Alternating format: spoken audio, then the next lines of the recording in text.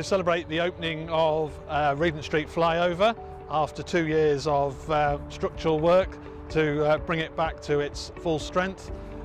So it's been a major effort from WSP and Balfour Beatties and Leeds City Council to actually repair the bridge. The bridge is really important to the city. The A64 that goes over it carries 40,000 vehicles a day. The A61 that goes underneath it carries something like 30,000 vehicles a day. So it's a really key piece of infrastructure. So for it to be fully repaired and returned to the city, as it were, is a great news.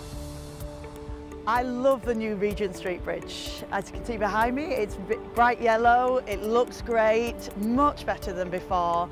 I mean, it was a safety project because the old bridge was crumbling, and the team have worked incredibly hard to give us a very safe bridge that will last into the future.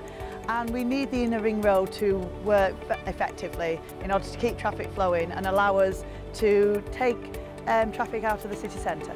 The completion of the Regent Street Flyover is very important in terms of our wider transport strategy. The transport strategy says Leeds is a city where you won't need a car. We will have cars, but they will use the inner ring road to go round the city centre, allowing us to close the city centre to through traffic.